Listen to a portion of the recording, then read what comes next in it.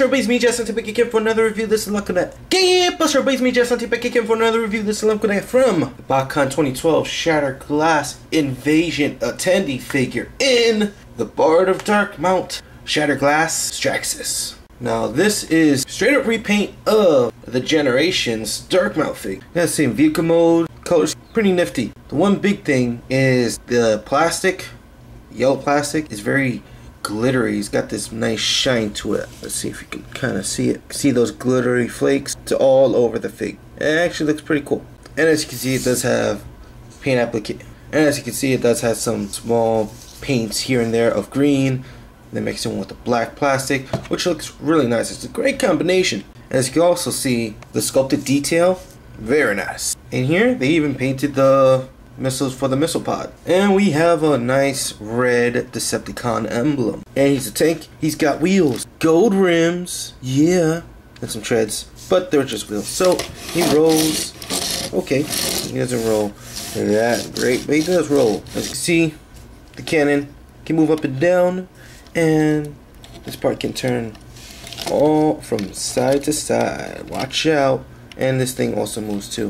Why? I don't know. Do not get any dirty ideas, people. Now let's take the Bard of Darkmount from vehicle mode into his robot mode. And here we have the Bard of Darkmount Straxus in robot mode. Now let's take a look at the head sculpt. As you can see, like I said, it's just a redeco, but it's a very nice head sculpt. I really like the detail in it, like the kind of mask-esque head they gave it. Love the red eyes. Love the green crest and this black visor thingy that they give, little black swoosh. And again, his head is shiny. Now let's take a look at the chest. Again, glittery chest. And he's got some green applications there, some black, some silver. Very nice. And the red Autobot. Red Autobots. And the red Decepticon symbol. Very nice. Here we have the shoulders, and the upper arm is all very green. And it's actually nice, you know, circular, smooth, square, blocky, rough. And then we have the lower part of the arm, very nice, nice and black. Got some nice sculpted detailing in it, as you can see. And it's kind of cool. It's got the treads, what parts of the treads on the forearm. Very nice. Yeah, look at his sculpted hands. Very nice. And we have his legs. I like the legs. I like the legs a lot. They look really cool.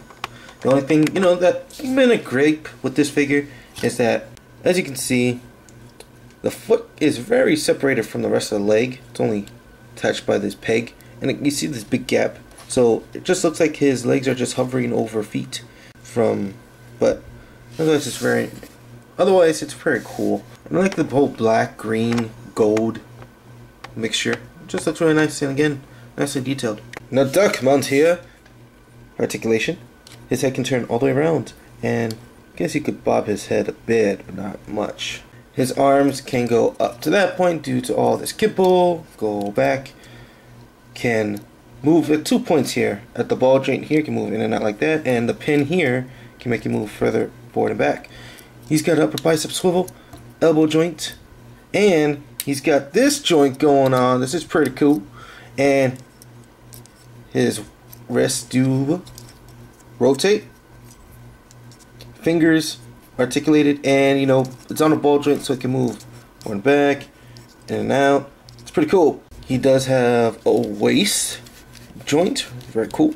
His legs go forward, they go back, in and out, turn above the knee, bend at the knee, and his feet can pivot side to side, forward and back. Now when the Bard of Darkmount isn't reciting epic poems of Cybertron, you know, he's got to go into battle. But he can't go in with just his fist. So you can see he's got his pickaxe by his side. About to bring on some poetic justice. Let's see what I did there. I'm sorry. So overall here, Shattered Glass Straxus, the Bard of Darkmount. I like this figure. I like the mold. I do. I like the vehicle mode. It's pretty cool. I like the robot mode. Articulation is freaking awesome on this figure.